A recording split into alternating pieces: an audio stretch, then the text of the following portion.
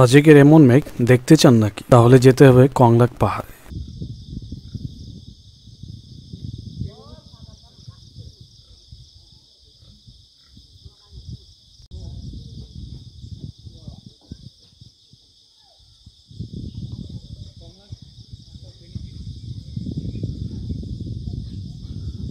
Viewers, একটু আগে কিন্তু দেখেছিলেন যে এই জায়গায় মেঘ নাই, এখন দেখেন পুরোটাই মেঘে ঢাকা।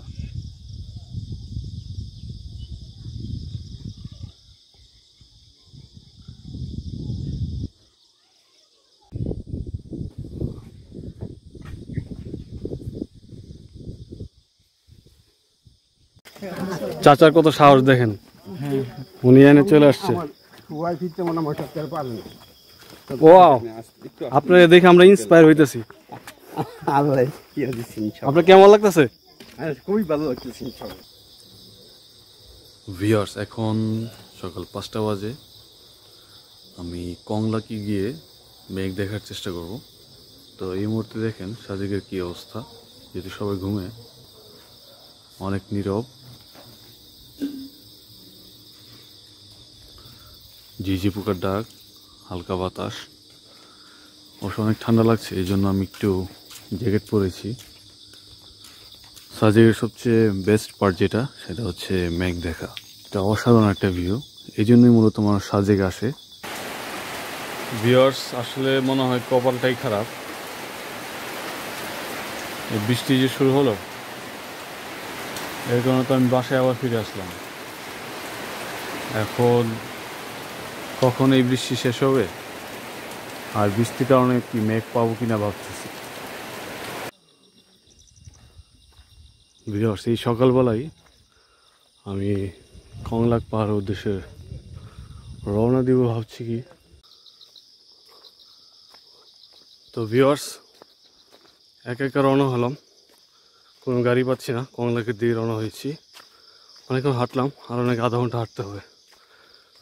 তো এ হচ্ছে একা জার্নির একটা সুবিধা অসুবিধা, অ্যাডভেঞ্চার, কিন্তু আবার কষ্ট করতে হবে। কংলাক যাওয়ার মুহূর্তে এই ধরনের দৃশ্য দেখতে পাবেন, অনেক সুন্দর, অনেক ভালো লাগছে।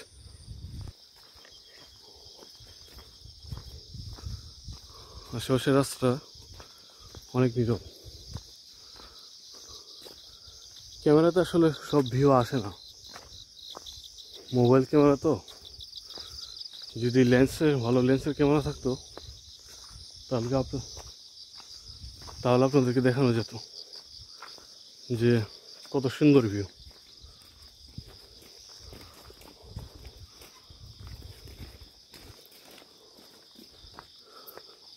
তারপর একটু দেখাই, এইমাত্র শুরু, এরকম হাজার হাজার ভিউ আছে। থেকে মাটির রাস্তা শুরু, এই জায়গায় পাকা রাস্তা শেষ। এখন রাস্তা হাঁটাটা আরো রিস্কি এবং সময় লাগবে বেশি।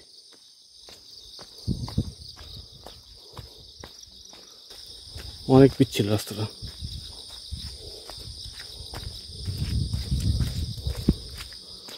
ভুল করেছি, আমার অন্য জুতোগুলো আনা দরকার ছিল। এখন তো হাঁটতে বেশ কষ্ট হচ্ছে। এই যে দেখেন মেঘ বাড়ি খাচ্ছে।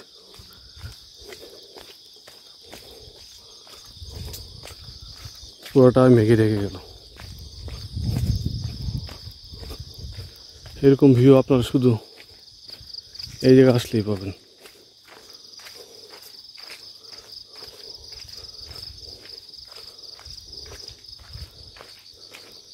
এই পাশটা অল্প কয়েকটা রিসোর্টও আছে, এগুলোতে থাকতে পারেন। আধা ঘন্টা পৌঁছাতে পারবো কিনা সন্দেহ আছে। রাস্তা যে পিচ্ছিল হয়েছে, বৃষ্টি হয়েছে তো একটু আগে, আপনাদেরকে দেখিয়েছিলাম। ওয়াও, মেঘ বাড়ি খেয়ে চলে যাচ্ছে, দারুণ।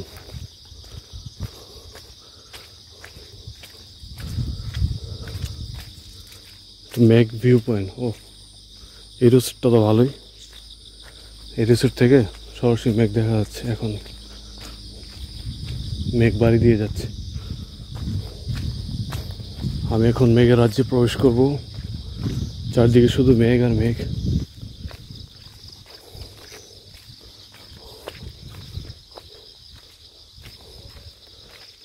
আর সামনের রাস্তা তো একদম কাদায় ভরপুর। যারা এই জায়গার আদিবাসী এদেরকে আসলে অনেক কষ্ট করতে হয়। একে তো পিচ্ছিল রাস্তা, তারপর আবার উপরে উঠতে হয়। আমার কাছে উপরে ওঠাটা ভালো লাগে, কিন্তু পাহাড়ের নিচে নামতে আমার যত সমস্যা হয়। নিচে নামাটা আমার কাছে আরো ভয়ঙ্কর মনে হয়। উপরে উঠতে গেলে মনে হয় যে না আমি পারবো, নিচে নামার সময় মনে হয় যে না পারবো না।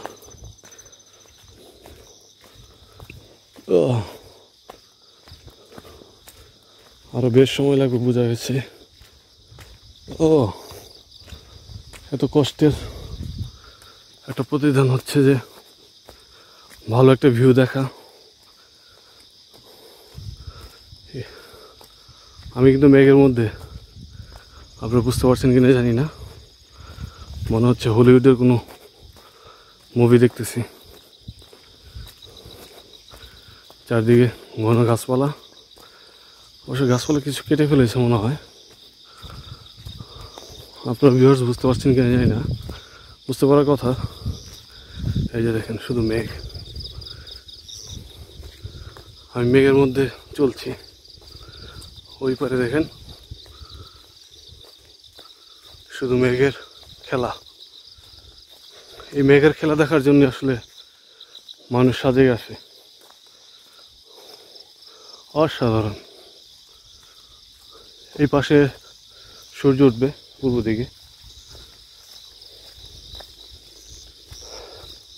ভারতের দিক যেটা আর কি, সম্ভবত ভারতের মিজোরাম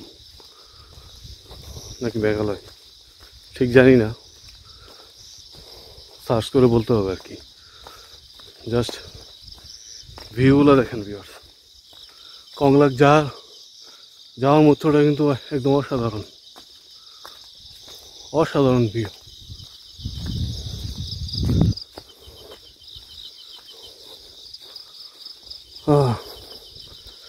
আসলে প্রকৃতির মধ্যে বেড়ে ওঠাই আসলে বুদ্ধিমানের কাজ। ঢাকা শহরে এই ব্যস্ততা আর ভালো লাগে না।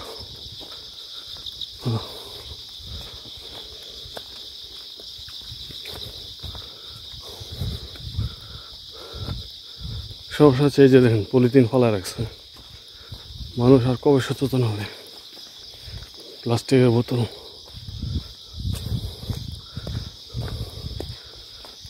যতই মানুষ আসবে ততই ধরেন নোংরা করে দিয়ে যাবে।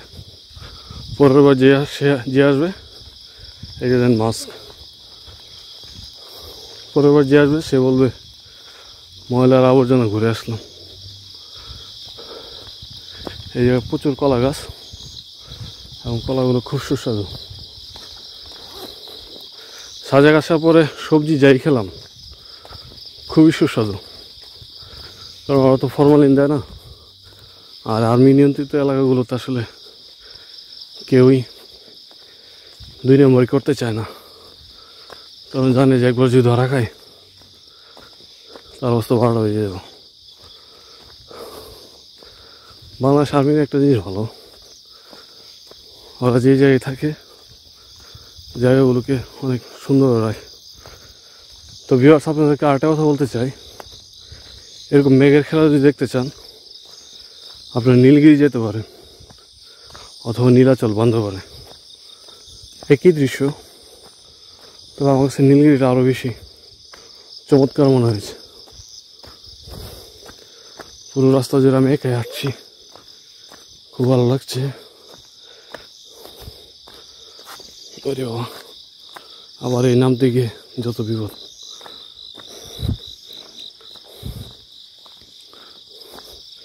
সরাসরি ঘেমে গেছে, আপনাদেরকে দেখাতে পারছি না কারণ জ্যাকেটটা খুলে ফেলেছি।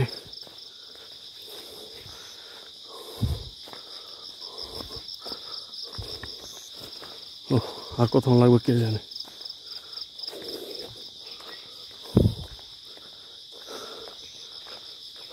আমি কিন্তু একদম মেঘের ভিতরে, যতই উপরে যাচ্ছি ততই মেঘ বাড়ছে।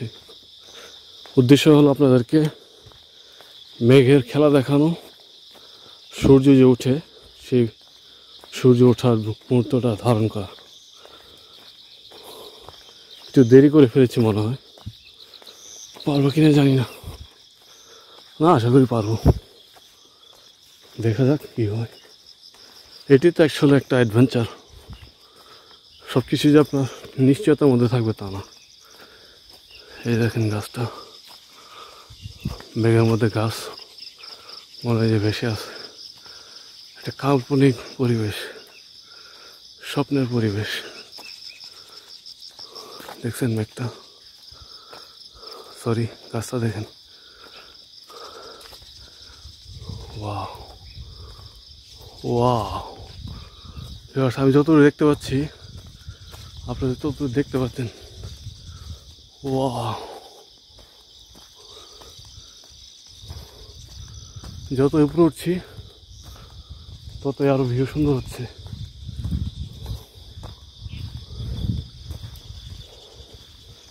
এই যে দেখেন, জাস্ট ওয়াও। কোন দিক দিয়ে ধরবো এটাই ভাবছি, তাহলে একদিক দিয়ে ধরতে চায় না। দেখেন কোনো ডাস্টবিনে কিছু নেই, এবার ময়লা ফেলা রাখছে। ব্যাপারটা তো সত্যিই দুঃখজনক। একটা মানুষের সচেতনতা বলতে কিছু নেই। কবে যে জায়গা পরিষ্কার হবে।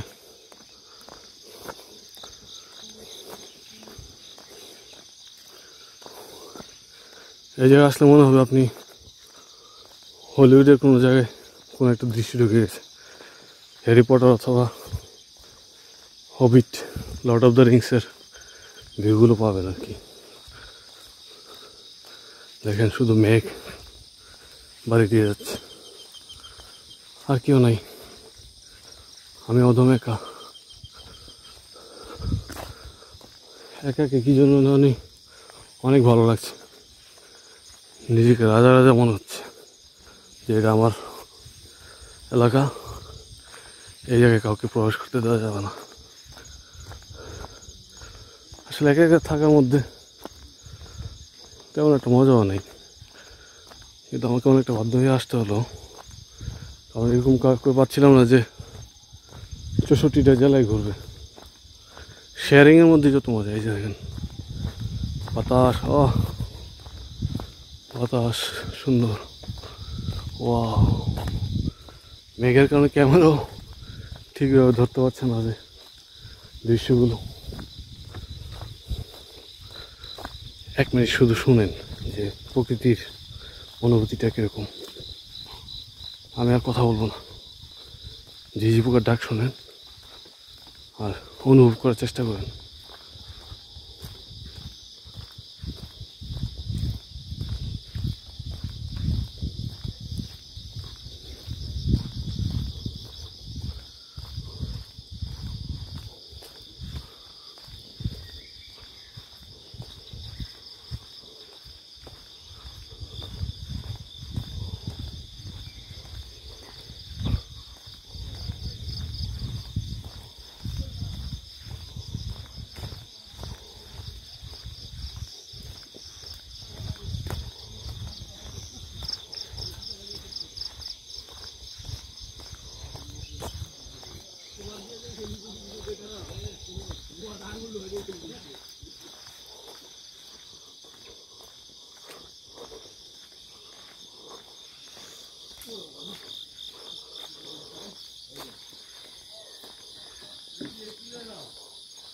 ভাই কংলাক পাহাড়ে যেতে আর কতক্ষণ লাগতে পারে?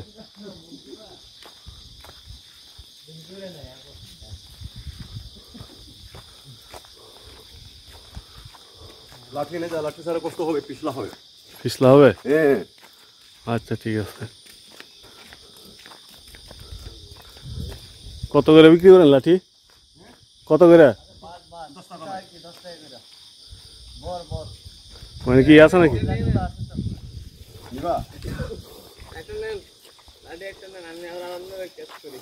আপনি আমাদের কেস করতেছেন, আমি আপনারা কেস করি। 10 টাকা তো নিয়ে যাই, কাজে লাগবো না জানি, তারপর নিতেছি আর কি। কাজে লাগবো, উঠলাম তো তুমি দেখবে ভাই না যে বেশি তো পিছলা ইয়ে আছে 10 টাকা ভাঙতেও তো দেখতেছি না। তো ভিউয়ার্স, আমি একটা লাঠি নিয়ে নিলাম, আচ্ছা ঠিক আছে। দরকার হলে মারামারি করা যাবে। আর এই বাইরে একটু ধরলাম, এই যে উনি আমার ভিডিও করে নিচ্ছে। আপনি প্রমাণ থাকলেন ভাই যে আমি হাইটটা হাইটা যাইতেছি।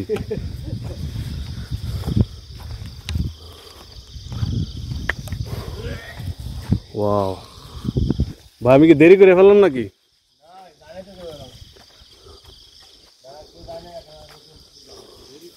আসলে আমি সবার আগে মনে বের হলাম। একটা লাঠি নিলাম, সেফটি ফার্স্ট। এই জায়গা পাকা করা হয়ে গেছে, পাকা করলে একটা সুবিধা, হাঁটতে সুবিধা।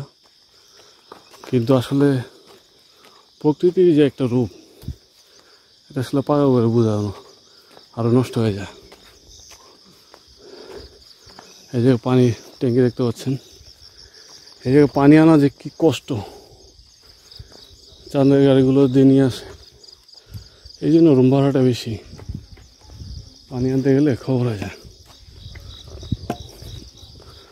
যেমন আমার পিপাসা লাগছে, কিন্তু কোন জায়গায় পানি পাবো কিনা সন্দেহ আছে। আরে বাবা, আরে বাবা, ক্লান্ত হয়ে গেলাম।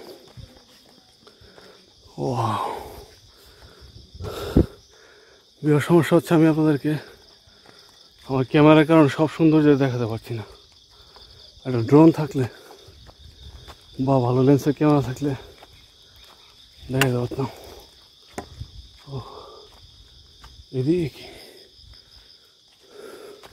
একটু দেখি তো।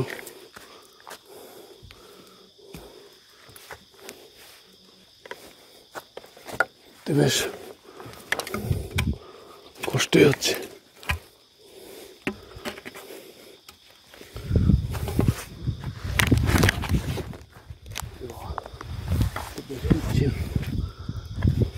পরে দিতাম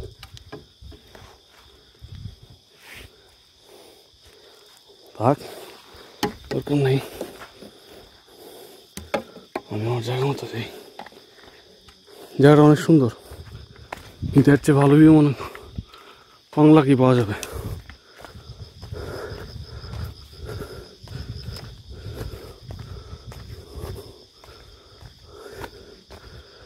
ও সাজেক মানে মেঘের রাজ্য।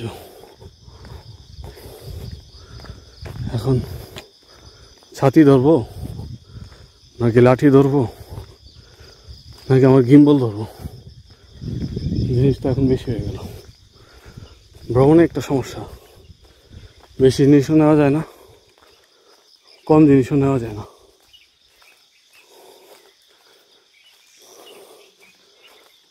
ওয়াও,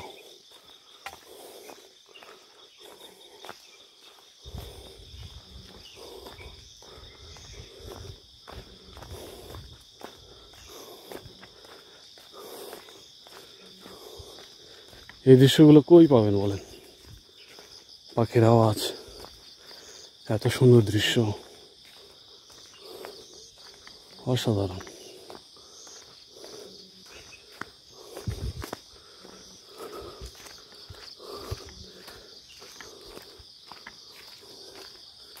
একটা ইচ্ছা আছে এক সময় বড় বড় ট্রেকিংগুলো করব,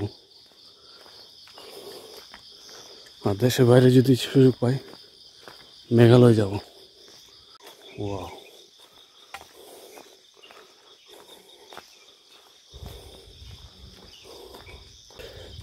ভিউয়ার্স, এদিকে হচ্ছে খাড়া একটা পাহাড় উপরে উঠে গেছে, এটাতে উঠতে হবে আর কি। জায়গাটা একটু চুকা থাকলে, আরো বেশি চুকা থাকলে ভালোই তো।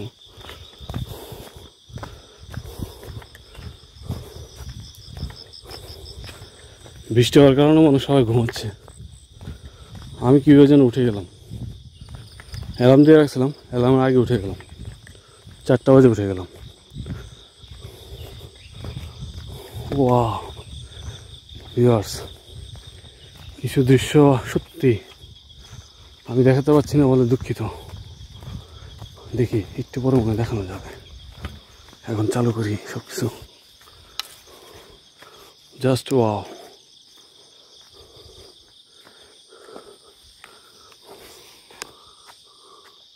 দেখেন সাজেক ভ্যালির মাঝখান দিয়ে মেঘ আর মেঘ।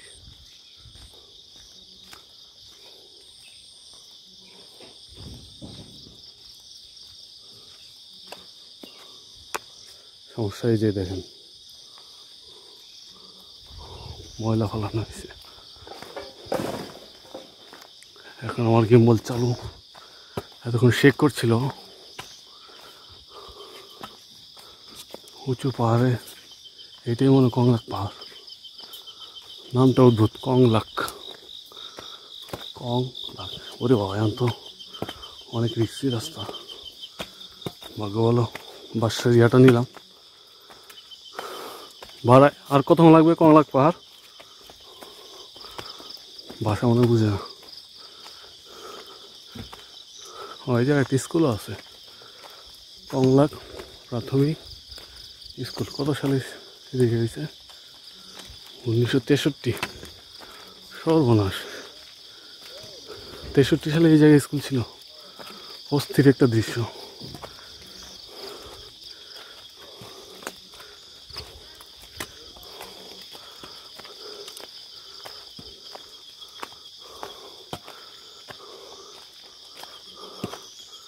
ওয়াও ভিউয়ার্স, দেখেন কষ্টটা বেশ সার্থক হলো। এখানে গাড়িতে অনেক সহজে আসতে পারতাম, কিন্তু একা হওয়ার কারণে একে একে আসতে হলো। ওরে বাবা, কিন্তু এই ভিউ মূল্য আসলে অনেক বেশি। কষ্ট, অর্থ, সব কিছু। সাজেক ভ্যালি দেখা যাচ্ছে, ওই ছোট ছোট বাড়িঘর। ওয়াও, ভাগ্য ভালো কংলাক পাহাড়ে কিছুই করা নেই, নাহলে এই জায়গা তো প্রচুর মানুষ চলে আসতো। শুধু থাকতো, প্রকৃতি নষ্ট হয়ে যেত। এই জায়গা একটু খালি রাখছে, অনেক ভালো লাগছে। দেখেন মেঘ আর মেঘের খেলা।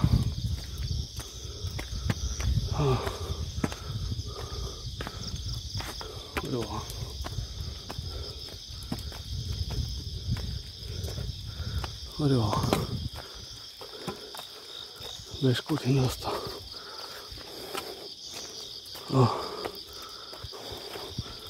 আরে বাবা, আরে বাবা, বাপরে বাবা, এতটুকু উঠতে অবস্থা খারাপ। ওই যে সাজেক ভ্যালি দেখি, এই মেঘ। এটা তো সাধারণ দৃশ্য, আরো সুন্দর সুন্দর দৃশ্য আছে উপরে।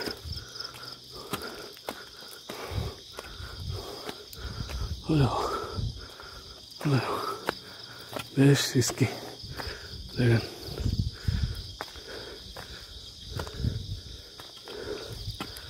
বুঝলাম না আজকে কি কেউ কংলাক পাহাড় দেখবে না? আমি দেখবো শুনো।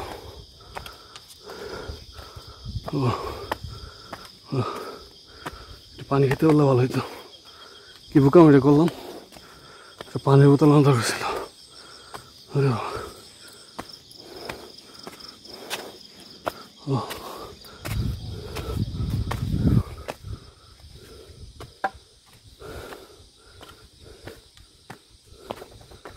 এই যে রিসোর্ট আছে।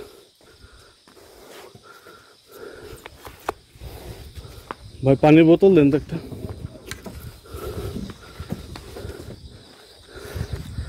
1 লিটার। দাদা মেঘ ভালো দেখতে দাদা কোন জায়গা থেকে? এটার উপরে এদিক দিয়ে না? আরো 20 টাকা। আরো 20 টাকা? এখানে প্রায় 20 টাকা বেশি। ওই যে পানি আনা কষ্ট হয়। হ্যাঁ, তোলার কষ্ট এই জন্য।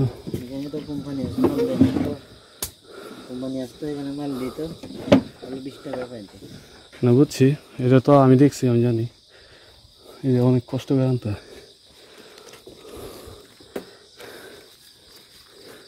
মেঘের খেলাটা দেখা যায় সত্যি সুন্দর। মেঘ, হ্যাঁ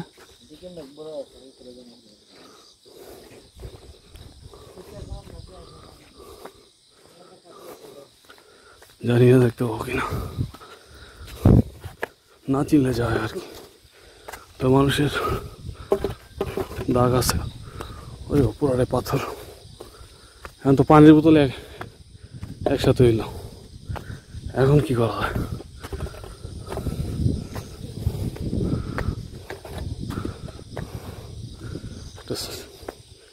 কি জিনিস ফলক,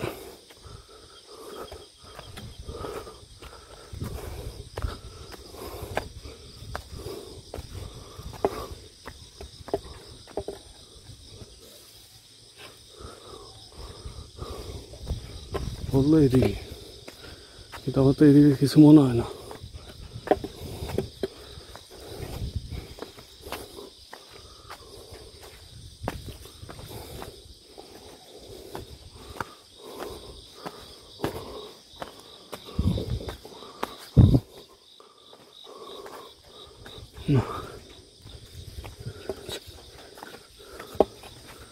এদিকে নাই, উনি নিজে যায় না।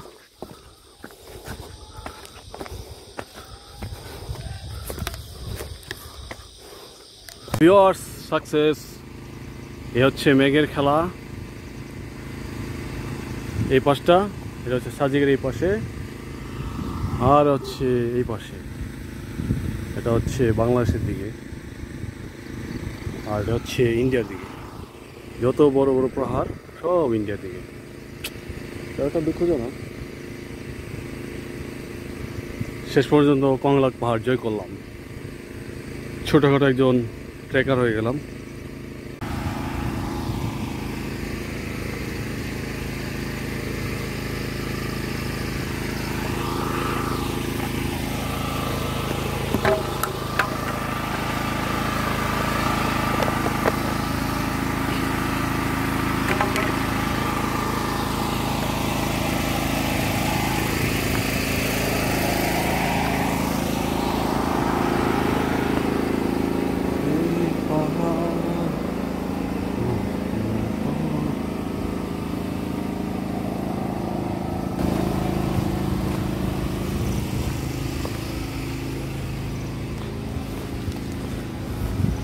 তো ভিউয়ার্স, আমার একটা টিপস থাকবে, আপনারা কংলাক পাহাড়ের দিকে থাকবেন, দামও হয়তো সস্তা হইতে পারে।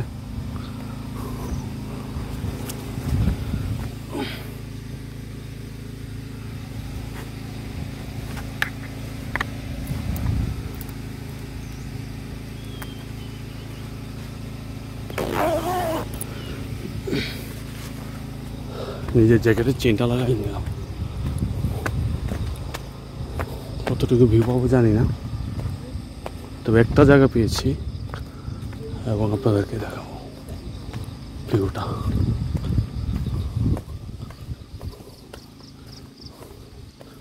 আরও সকালে আসতে পারলে এই জায়গায় মেঘ দেখতে পেতাম।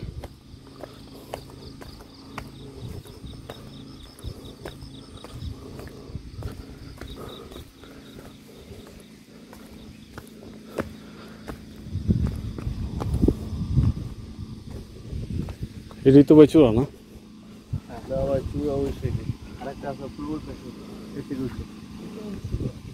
হ্যাঁ, ওই যে পাথর উপর যেটা ভিউ ভালো করে ওখানে আসবে, ওখানে তো মেঘ নাই। এইখানে আপনার মেঘের দৃশ্যটা ভালো হবে। কালকে সবাই বললো না আমাদের রুমের ভিতরে, এই যে একটা মেঘের দৃশ্যটা ভালো দেখা যাবে। হ্যাঁ হ্যাঁ, আপনারা যে ছিলেন কত টাকা ভাড়া দিচ্ছেন? এখানে 4000 টাকা। ভাই এই জায়গায় এত ভাড়া, মাথা নষ্ট। আমি ছিলাম কোন জায়গায়? আমি ওইদিকে ট্রাস্ট নিউ সিস্টেমটা কি যেন একটা ইয়ে আছে। ওটা কত? মানে বড় না, আমার এমনি 1000 টাকা দিয়ে দিয়েছে। রুমটা অনেক বড়, কিন্তু আমি তো একা।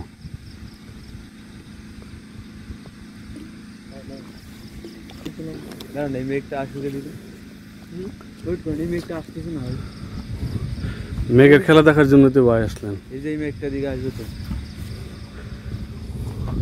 এদিকে আর মেঘ আই মনে হচ্ছে। আরে ভাই তবে ভাই বান্দরবানে নীলগিরি গেলে সাজেক রাস্তার মন চাইব না, অনেক সুন্দর। সাজেক একদম পুরো বাজার বানায় ফেলেছে। রিসোর্টটা একটু কম রাখতো, কম রাখলে কেউ যে ভাড়া নেয় ভাই এমনিতেই।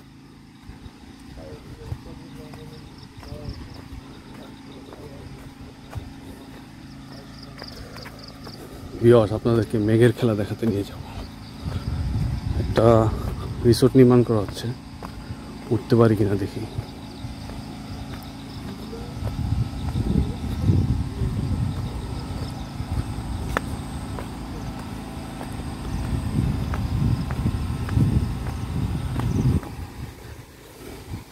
কংলাকের এই জায়গাগুলোতে মেঘ ভালো দেখা যায়, মেঘ ভালো দেখা যায় ওই যে মেঘকুঞ্জি ওই রিসোর্টগুলো থেকেও। কিন্তু সমস্যা হচ্ছে ওগুলো তো ভাড়া অনেক বেশি। আমার আপনার মতো লোক এত টাকা ভাড়া দিয়ে থাকাটা অনেকটাই কঠিন বিষয়। এত উপরে উঠতে পারবো কি না জানি না।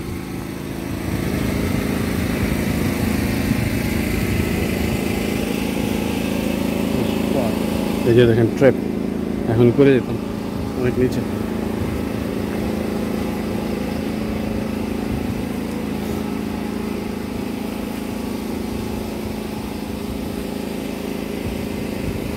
এটা তো উঠতে পারলে সবচেয়ে ভালো, কিন্তু কোনো সিঁড়ি নেই। পানির বোতল ছাতি থাকুক। এই যে মইটা বেয়ে উঠি, লাইফ রিস্ক নিয়ে নিচ্ছি ভিউয়ার্স মেঘ দেখার জন্য।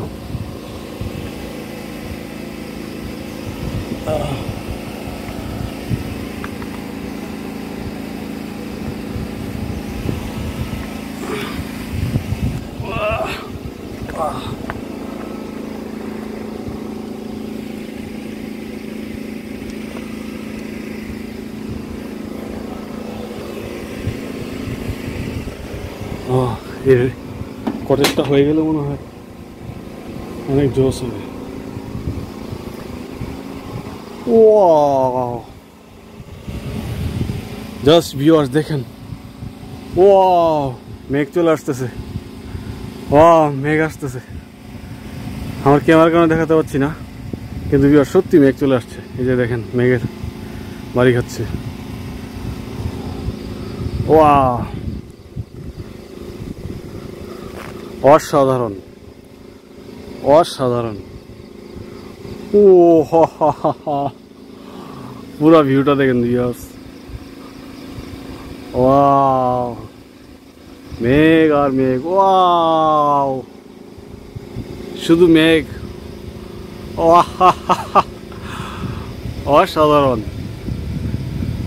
মেঘের নদী মনে হচ্ছে। ওয়াও, অসাধারণ ভিউ।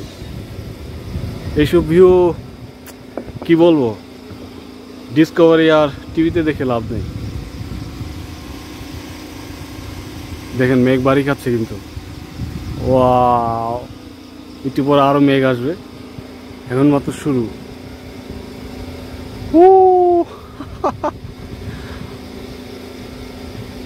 এখানে একটা জেনারেটর ছাড়া অনেক আওয়াজ।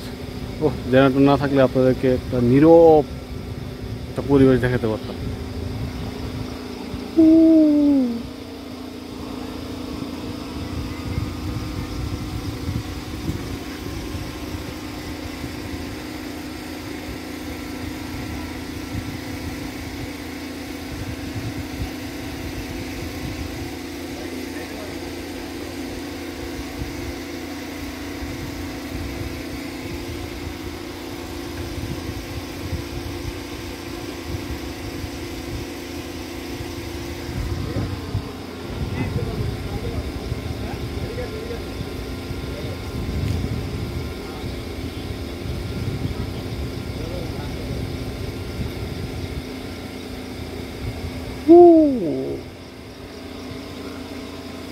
শুধুমাত্র মেঘের খেলা দেখার জন্য এই ছাদে গেছিলাম।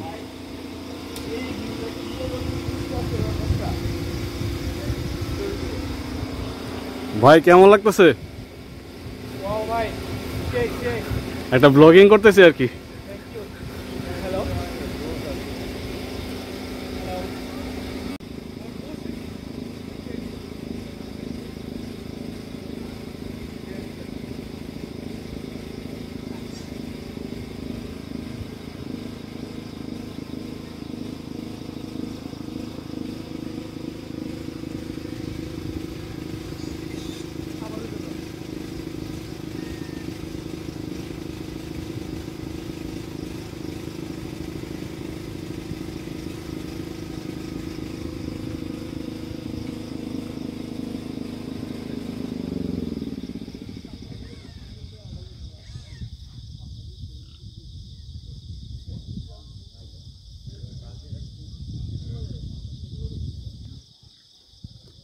ভিউয়ার্স, আমি সব আপনাদেরকে দেখাচ্ছি।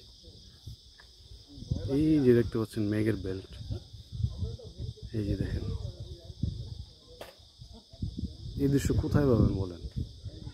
একদম ছবির মতো, শিল্পের আকাশে এই ছবি হচ্ছে এই মেঘ। অসাধারণ। এখন জেনারেটর বন্ধ হয়ে গেছে, আপনাকে শুধু নীরবে ভিডিওটা দেখাবো আর কি।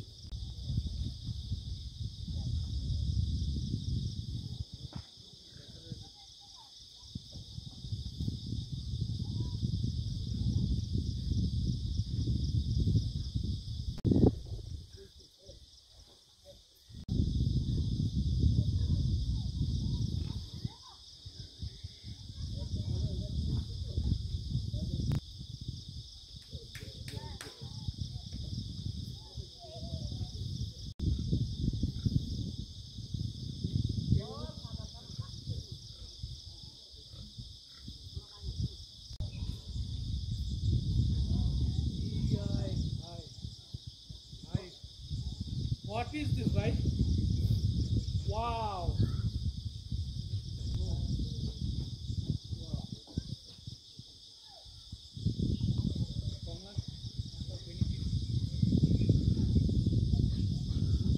ভিউয়ার্স, একটু আগে কিন্তু দেখেছিলেন যে এই জায়গায় মেঘ নাই, এখন দেখেন পুরোটাই মেঘে ঢাকা।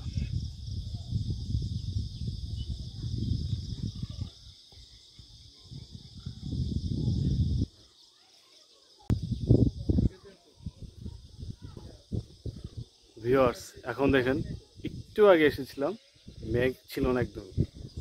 মেঘ কিন্তু এখন আস্তে আস্তে ঢুকে যাচ্ছে এই দিক থেকে।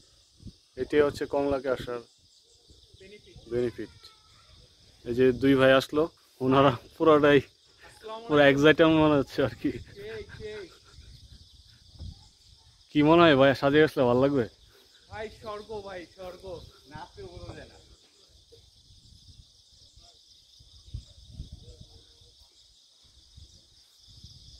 ভাই এমনও হয় পৃথিবীতে, আসলে আজকে না জানলে জানাই হইতো না।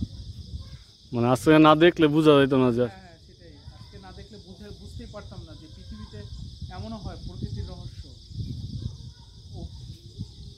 একটু পরা এখানে সবকিছু আর কি পরিষ্কারভাবে দেখা যাচ্ছিল, কিন্তু এখন এমন অবস্থা আর কি, আমরা গাছের পাতাটা পর্যন্ত দেখতে পাচ্ছি না মেঘের জন্য।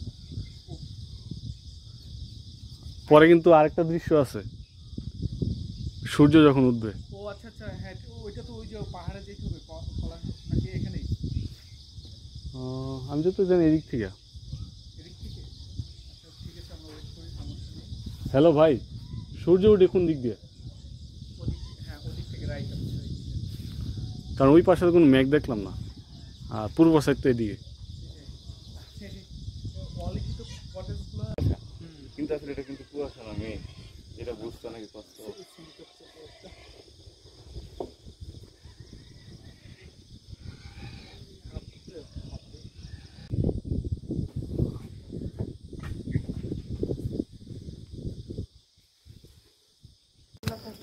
ভাই, আপনারা যারা ইয়াং বসে বাসায় বসে আছেন, তাদেরকে একটা জিনিস দেখাই।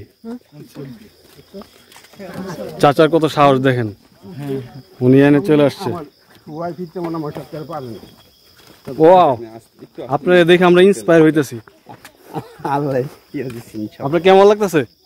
খুবই ভালো লাগতেছে ইনশাআল্লাহ। দেখছেন আপনারা যারা ইয়াং বয়সে বাসায় বসে বসে অলস সময় পার করেন, দেখছেন যে উনি এই বয়সে কত সাহস, কত মনোবল, যে সাজেক দেখতে চলে আসছে।